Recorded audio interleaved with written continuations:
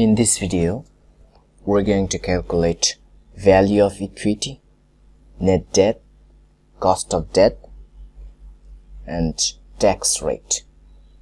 For that, we need some data, like here you can see total share outstanding, current share price, and for computing net debt, you need cash, marketable securities, and short-term debt, and the current portion of short-term debt if you have, and long-term debt. And you can simply find those data from Yahoo Finance, okay, if you want to practice. And here you can which company you are working with, you can simply search here, okay, and you can find those data from here, like on statistic tab you can click here, you can find the share outstanding here. If you need beta, here is beta, and market cap, much more. And for financial data, find here is 3 tab you can find: income statement, balance sheet, and cash flow.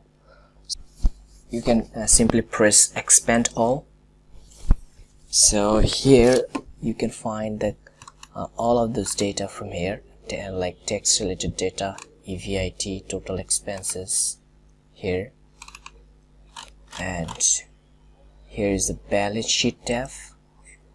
If you click there, and you can find cash and cash equivalent, inventory. You just need to find those data from here, okay. Let's go back to worksheet, and I'm just showing you the calculation. For equity value, you need to multiply outstanding share into current share price. This is your value of equity, so it's million value because I put it million. Now we'll calculate net debt, okay, debt with formula. So sum of those value minus sum of these values, and hit enter. Here you go. These are your net debt, and we'll calculate cost of debt. For that you need interest, net interest, and you can find it Yahoo Finance, and equal sign, and put a formula here, press equal sign, and interest divided by average of last 2, and press enter. Here is your cost of debt, and copy this formula to this cell, and these are your cost of debt for 2 years. Now we'll calculate tax rate. For tax rate, into simply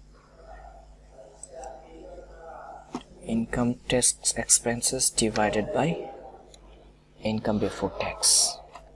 That's it, and copy this formula. There you go. And we have calculated here value of equity, net debt, cost of debt, and tax rate. This one, this one, this one, and this one. Okay, thank you.